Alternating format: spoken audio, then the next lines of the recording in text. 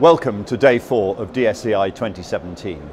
This is our inaugural People and Skills Day, following on from our very successful Rising Stars of previous exhibition, and our focus is on Defence's most important resource, our people. We want to understand better how we can develop and foster the skills of our people right across the defence and security sectors. There are three highlights today. Parliamentary Under-Secretary of State for Defence People and Veterans, Tobias Ellwood, will give a keynote address. The Defence Growth Partnership will be launching a new initiative into skills development and international partnerships. Lieutenant General Richard Nugee, Chief of Defence People, will give a keynote address. We hope you enjoy this very important inaugural People and Skills Day at DSEI 2017.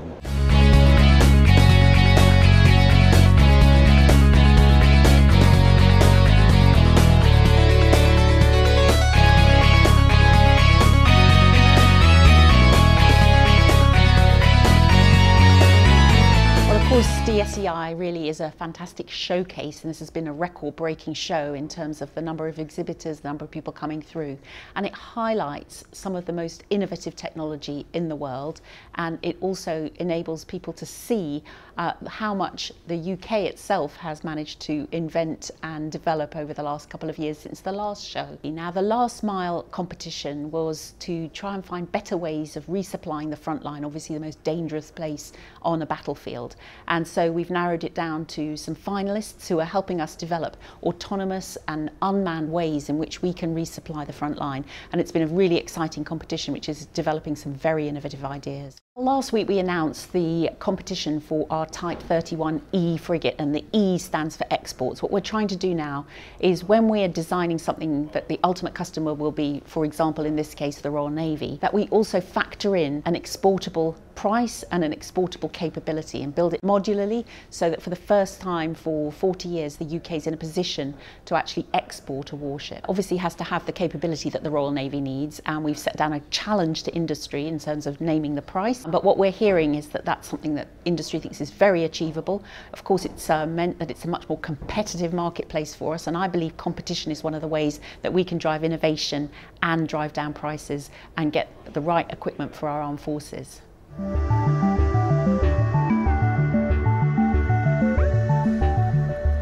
I think we all are in violent agreement that starting with 2014, we did not only see a change in the international security environment, we saw a significant change, indicating that warfare in Europe might be an option again.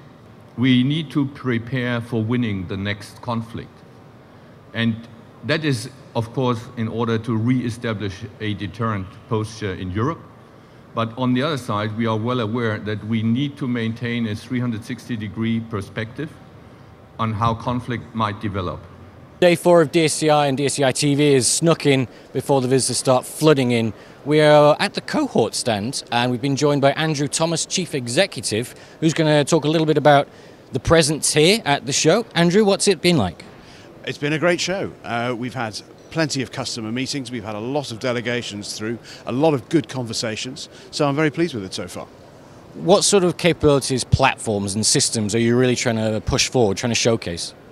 Well, we've got a lot of really exciting technology on the stand, so I would urge people to come and see us. But just to pick out a few, we have a great demonstration of the Crate sonar array, which is a low-profile array sonar, capable of giving a really solid anti-submarine capability, even to ships of the OPV or Corvette size. So really suitable for navies where those ships are most prevalent, and it's generating an awful lot of interest.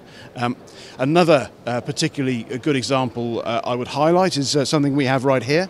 Marlborough Communications, one of our subsidiaries, is showing the Diametrics counter UAV system, extremely suitable for civil applications. It's legal to use in the UK, although it does have a jamming signal. It's within all of the relevant legal parameters, and very, very effective, a good system for critical national infrastructure, prisons and so on. So there's a lot to see.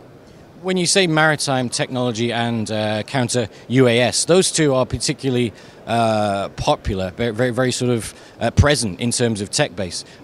Have you had much sort of push forward, any interest from potential customers in that regard? Yes, a lot of interest. I think the fact that we can showcase this technology at a great exhibition like DSEI, where there's a great opportunity to interact with customers, I think really helps them to understand what it is that we can do for them. Andrew, thank you very much for your time.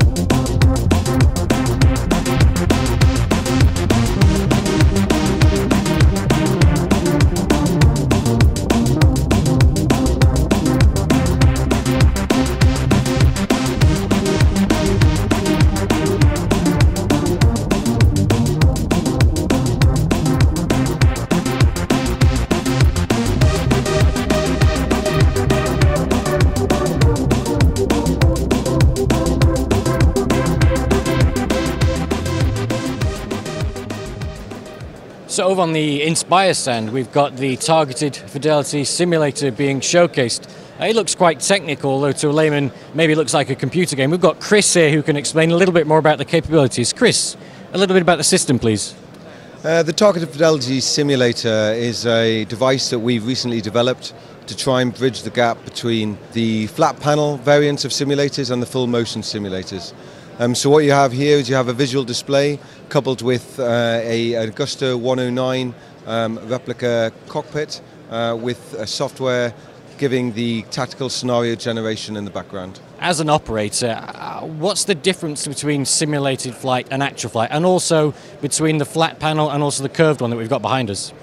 So the difference between simulated flight and actual flight, there can be a wealth of differences, and you can try and bridge the gap as much as you want to by increasing the capability of the simulator more and more. For example, developing the flight model, improving the image generation, etc. So what you will find is, for example, in the real aircraft, you have greater peripheral vision than maybe you do in the simulator. You have feeling, of which we don't have here because we've got a fixed base variant. Or you could go for a full motion simulator, which would give you a feeling as well. But all of those little things will make the difference between real flying and simulator flying. Obviously simulators are being used more and more for military training. What are the benefits? I guess cost would be one of them. Cost is a significant benefit, and of course it depends upon the aircraft type which you are flying. An aircraft like an Apache or something like that would probably be costing £20,000 to £40,000 an hour, whereas you could be getting in a simulator for a significantly better value. What you can do in a simulator that you can't do in a real aircraft, you can manipulate the environment, you can manipulate the scenario, which is something you might not be able to do in the real aircraft. Depend upon your location and depend upon the area in which you're able to operate.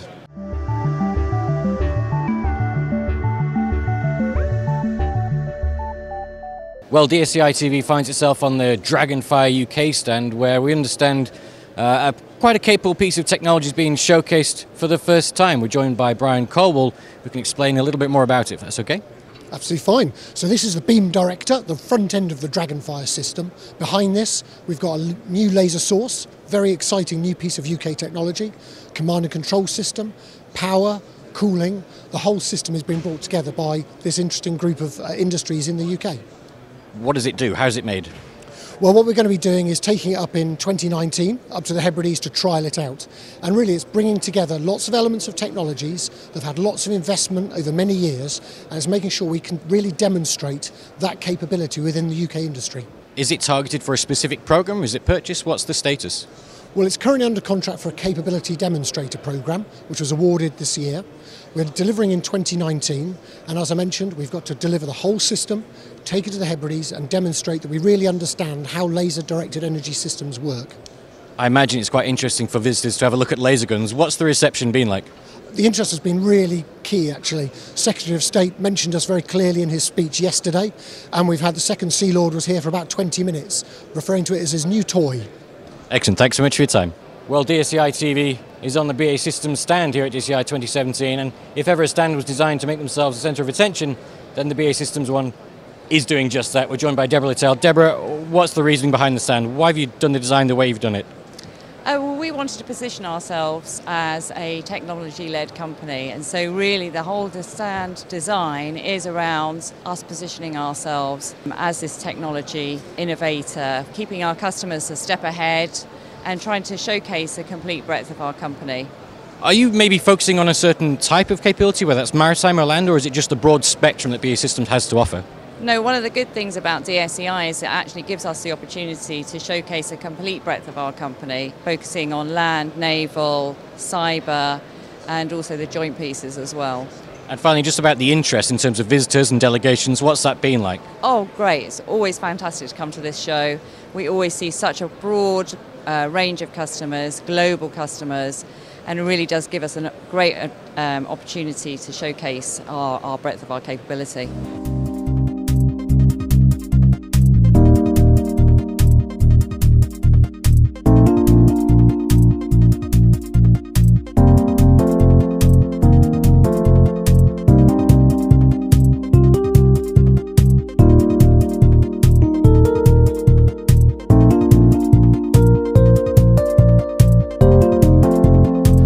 Light protected vehicles has been and continues to be one of the most competitive but potentially lucrative markets in the defence industry. We are in front of the Oshkosh stand, and obviously they're showcasing the JLTV behind us. Been joined by George Mansfield. Thanks so much for taking the time and having a chat with us. Explain a little bit about the platform and how it's being displayed here, if you can.